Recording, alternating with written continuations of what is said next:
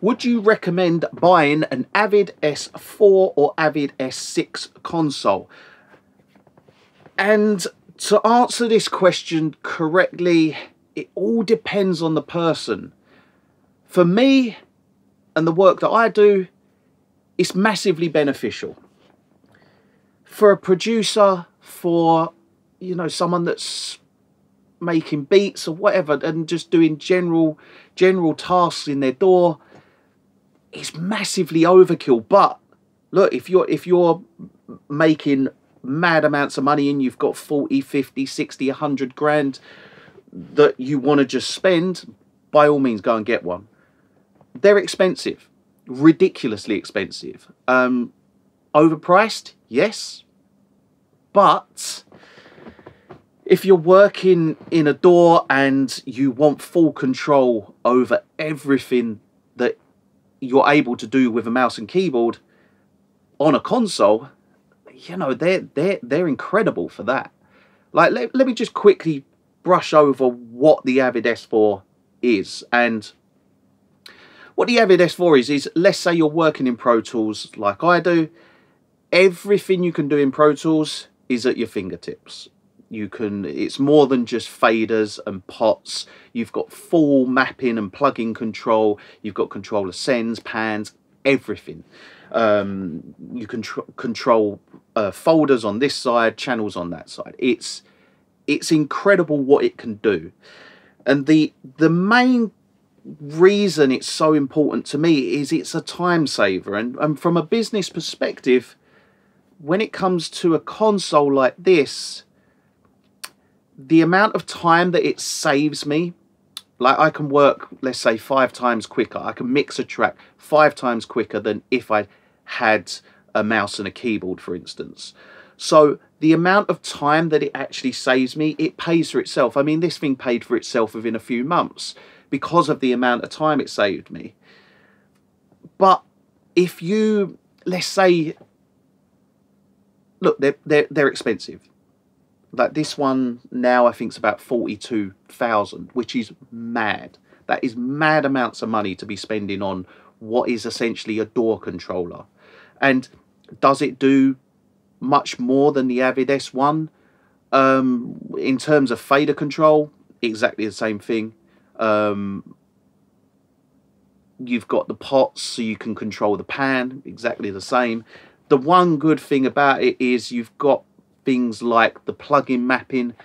And Avid will never bring out a kind of extension to the S1 that is just like pots for plugin mapping. They'll never bring that out because they know as soon as they bring that out, one of these becomes obsolete. You know, talking of expensive things for it, I mean, a screen, I don't use the Avid screens because they're stupidly expensive. £7,000 for the Avid screens, and you need 3 of them on this console. It's like, come on, man, 21 grand for 3 screens. That's crazy. So yeah, of course, I didn't opt for the £7,000 screens. I put my own screens on, which were 130, 140 quid, and you can put whatever you want on there. It's just I don't know where well, I do know where it come from, a cash grab. The S4, however, it's incredibly good, and I highly recommend it if you're working in Pro Tools or any DAW in that case. But Pro Tools is what it's designed for, obviously. If you're working in Pro Tools and you want full control over everything that you do in Pro Tools, it's perfect for that. It's a time saver. It makes you work better because you're more hands-on. It's like working with analog equipment, but you're obviously controlling plugins, but you feel like you're on analog. So it gets you more in tune with what you're doing. You can feel the kind of, you can't feel the, you kind of can. I mean, you can feel what you're doing with the plugin, for instance, when you turn the pots, which is a lot better than if you're using a mouse, turning multiple parameters at a time and you jump around like an EQ, for instance. You use it like you're jumping around an analog EQ. So the only people I would recommend that buy this, and realistically, you know, there's two kind of price points here where you've got, well, there's three. You've got the Avid S1 setup, which is £1,000 per 8 channels, and then you can get the dock, which is essentially like, that's an S1 essentially there, that's the dock, and then that's an S1 over there. So if that's going to cost you £3,000, whereas that's going to cost you 42, and you're not getting a massive amount extra, really. A touch screen, which you can then put, you know, on the S1 and the dock, you can put the iPads, whatever. You got a touch screen there. It's, you know, the S1 and the dock are for the kind of the general, you know, general normal person who doesn't want to spend a ridiculous amount of money on a big console like this. That there, like £3,000, it's a lot of money, but it's not going to break the bank. It's not like, you know, the deposit on a house sort of money. Then you've got this sort of range where you've got between 20 to 50,000, where you've kind of got, this is your companies. Your companies are the only people I'd recommend buying an Avid S4. They look great, they work great, and you are going to save a lot of time. So from a company's perspective, you can work faster, you can work more efficient, you can make more money for your time. So from a company perspective, it's very, very good. Then you've got up the mad ends where you're talking like 100,000 to 200,000 for the massive S6 console. Now that, for me, it's for me and what I do, that's overkill for me. But if I was, like, you know, working with a team, mixing films, whatever, that's going to be a great console to work on. If you were a producer working on that, I mean, of course, if you were a millionaire producer, by all means have this massive S6 console. It will look the nuts and you'll be able to control everything. It's massively overkill, but great fun to have if you've, you know, if you've got mad amounts of money. If you were a producer and you were doing really well, I'd recommend getting an S4.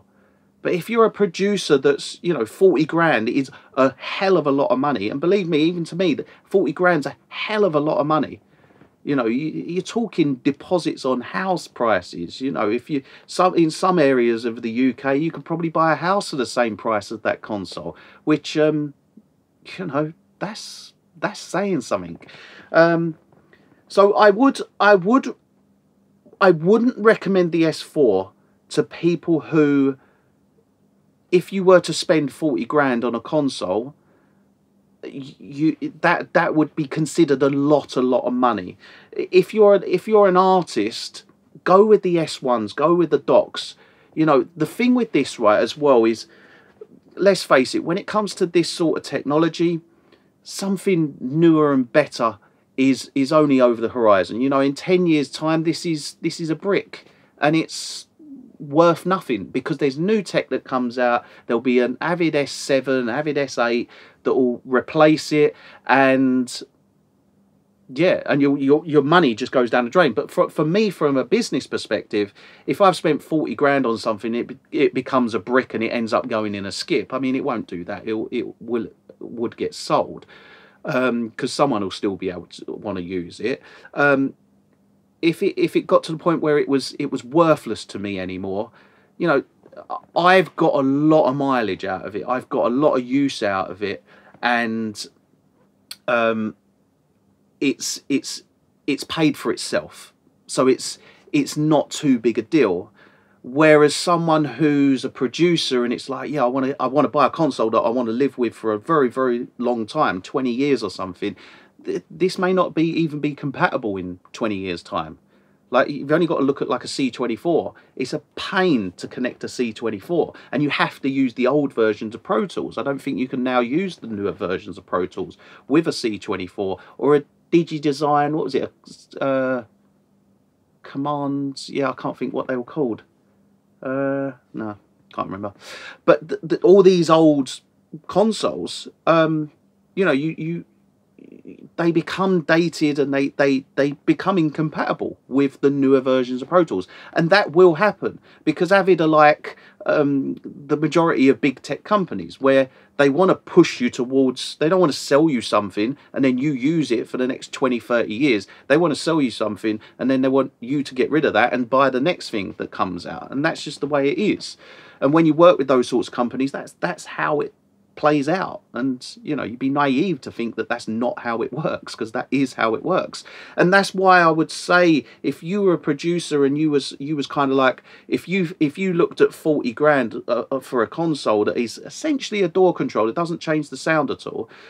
If you looked at 40 grand and thought, yeah, that's way too much money to be you know, forking out, you know, you've got £1,000 door like Avid S1 that's perfectly fine, and it will do everything that you want it to do. The only thing it won't do is this kind of vast range of plug-in mapping. That's really the one thing that it doesn't do.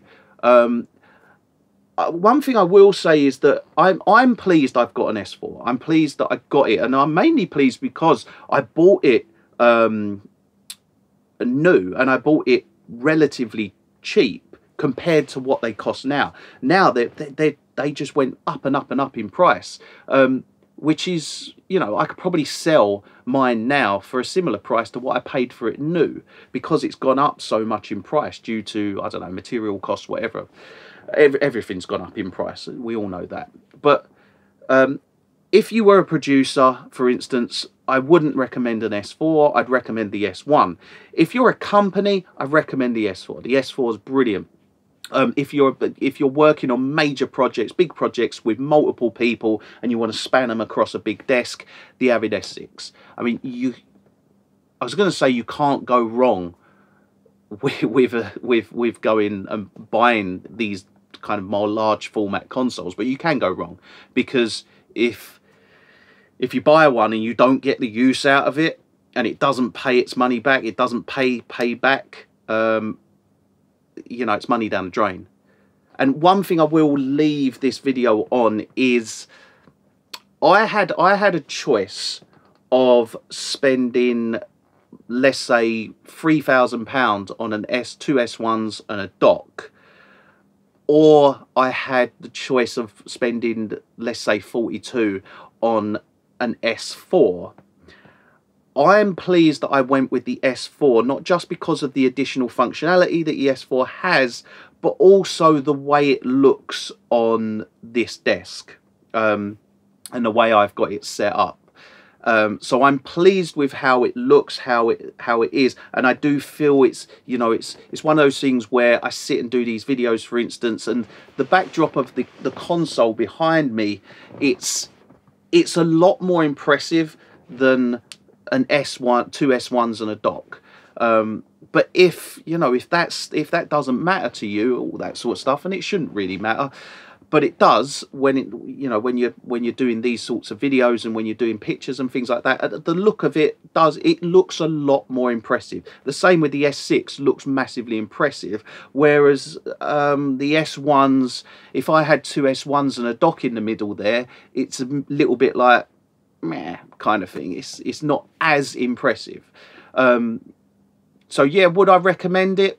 Yes, I would recommend it for a big company or a bigger company. A company, yes, but I'd say if it's for an individual, I wouldn't recommend getting one. I'd recommend though the S1s and the dock. I would recommend those.